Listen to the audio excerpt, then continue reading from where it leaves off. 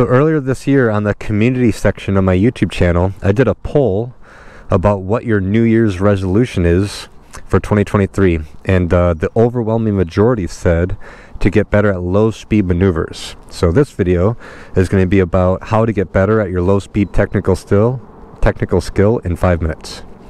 So the way I'll be doing this, I'll be explaining what's going on. I'm going to demonstrate a couple things, and there's no test at the end of this. Only thing is, well, by the end of the year, your own ability, will it be improved, or will you be static and remain the same for an entire year worth of riding and practicing?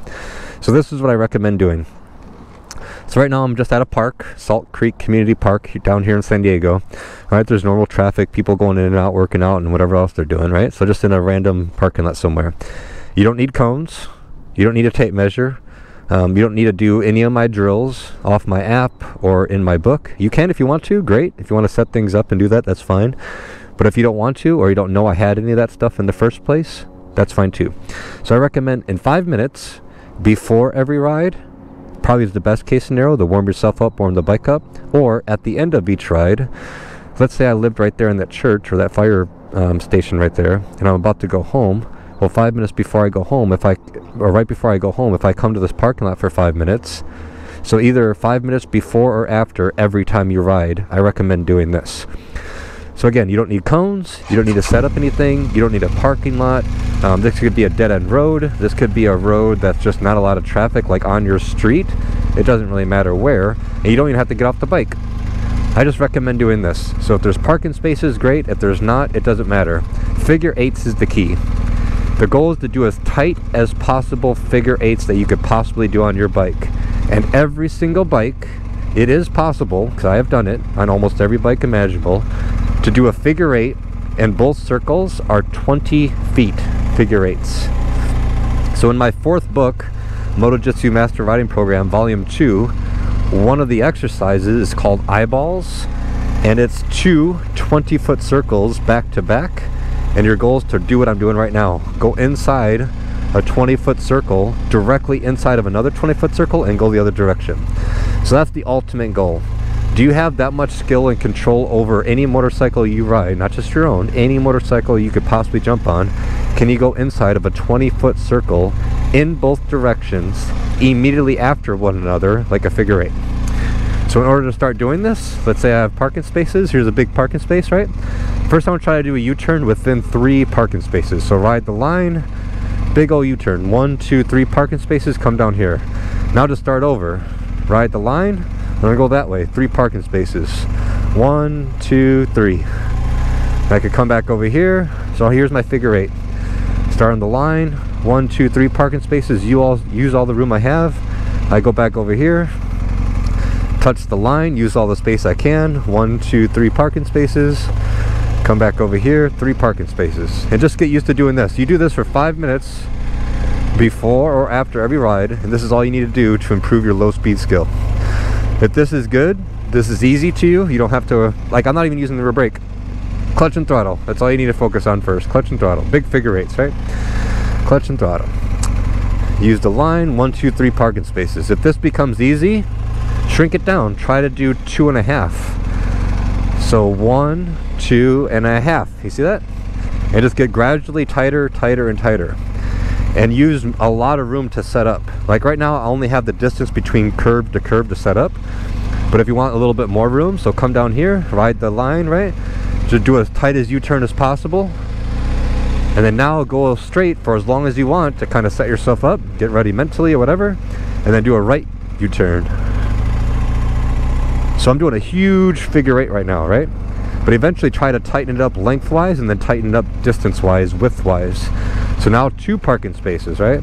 So I did 2.5, now do 2. Look at that. 2 parking spaces. That's a 16-foot U-turn. Super tight, super tight. There you go, and I have this whole distance to kind of reset myself. Ride the line, use as much space as possible, look where I want to go, slip the clutch. I'm still not using the rear brake, I'm just using clutch and throttle.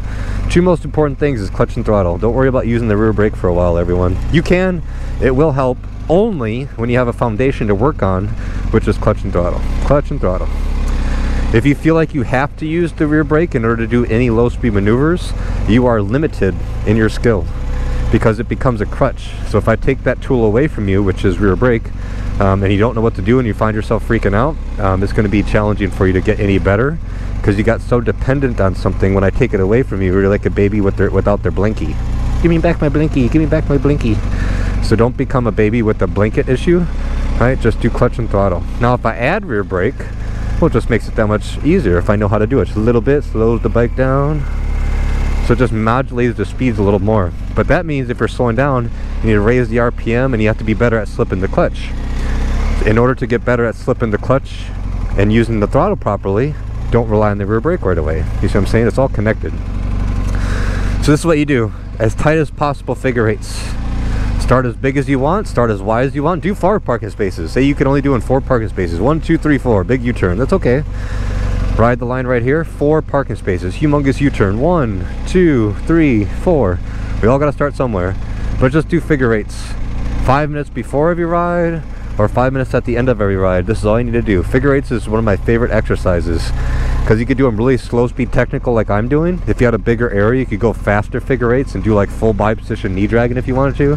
Figure eights is like the key exercise. Plus, it teaches you to go left and right and the transitions between two. It's not just left, left, left only. Right, right, right only. You gotta do transitions. So when to bring the bike up, how to bring the bike up. But eventually, this is the goal right now that I'm doing. So I'm using a little bit of rear brake, but it's back to back, extremely tight turns. 20-foot circle, flip around immediately. 20-foot circle. So there's no reset time. It's just leaned over, straight to leaned over. And I'm not at full lock either. A lot of people think you have to get the full lock turns. Don't worry about full lock. You need more lean angle. In order to get more lean angle, you have to go a little bit quicker. Look, I'm going about 8 miles per hour. Stand the bike up, 8 miles per hour. So I'm pretty much consistent 8 miles per hour. A lot of people think I mean low speed turns by going 3 miles per hour. That's too slow. You will not have enough lean angle to do these tight turns. You have to go faster, and you need more lean angle. Like if I wanted to try to drop my foot peg on the ground, like I want to scrape my foot peg, that's how much lean I want. And the more lean you have, the tighter the circle will be. But just do this for 5 minutes, not 20 minutes, because you're going to get tired, the bike's going to get hot, the radiator will kick on, you know, you're slipping the clutch, you're riding the rear brake maybe if you're practicing that. And if you just keep on doing that forever, it's going to be kind of hard on the bike. And if you're not doing it properly, you could destroy your clutch, you could, you know, wear your brake out. But just, that's what I'm saying, only 5 minutes. 5 minutes every time you ride, do some figure eights. I haven't gotten off the bike, I didn't put down any cones. It doesn't matter if I'm in a cul-de-sac, I could be in the back of a Walmart parking lot, I could be in a mall, I could be anywhere. It's only 5 minutes. So people ask me, how do I get permission to go in these parking lots? Well, I don't. I just go there and practice and do some figure eights. And if I'm gone in 5 minutes anyway, I could go to a police station parking lot for 5 minutes, because by the time they look and see me out there and they don't want me to be there, and they finally come down outside the building to kick me out, I'll be gone, because I'm only there for 5 minutes. I'm not there for an hour. You see what I'm saying? 5 minutes, just do figure eights. So that is how to improve your low speed skills, which a lot of you say you want to. But this is the disconnect that I see, and this is the main fundamental issue that I've noticed collectively over 9 years of teaching and 4 years of doing my YouTube channel, all this stuff. This is super simple. It's nothing groundbreaking, right? And because it's so simple, people don't think it's effective or it's not necessary. So this is the funny part from my perspective. When I did that poll, 50% of you said you want to get better at low speed maneuvers. This video is exactly how to do that, how to fulfill your goal this year to get better at low speed maneuvers. And it's so simple, just 5 minutes every time you ride. Before or after a ride, do figure eights. You don't need any cones, you don't need to download my app, you don't need my books, you don't need a measuring tape, you don't need a parking lot. You could go on a random road where you live, there's no traffic, just do figure eights for 5 minutes. That's it. If you just did that every single time you ride, you will improve. And you just keep on trying to get tighter and tighter, right? Close the distance of reset time, close the width distance, and you just keep pushing yourself to try to get tighter every time you do this. My gosh, not even a year. Think of 6 months from now how good you'll be if you do this alone. So you go out riding 200 miles in the twisties. You're with a whole bunch of your friends. 200 miles of twisties, 99% of your riding is on the road, having fun, riding around. But the last 1% before you go home or right before you take off, 5 minutes doing figure eights, that's all it takes. It's so simple, people think it's not true. Like the answer is too easy. Like like in math class or something, A, B, C, or D, or E, all of the above, or something like that.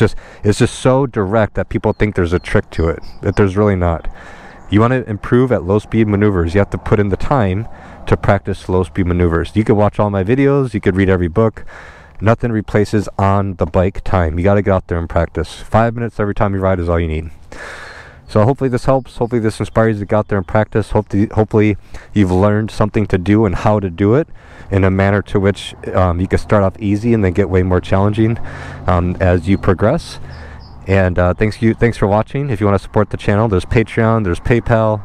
You can buy my books, you could download my app, you could buy a t-shirt, anything, but the easiest thing you could do is like the video, share this video with other riders, and just help promote the channel, talk about MotoJitsu to other people. But either way, I hope you guys get out there and actually practice this stuff, because to hear people say they want to improve on something but not put in the work to do it, it's kind of like, well, stop saying you want to improve on that, because I'm giving you the answer of how to do it. You're just unwilling.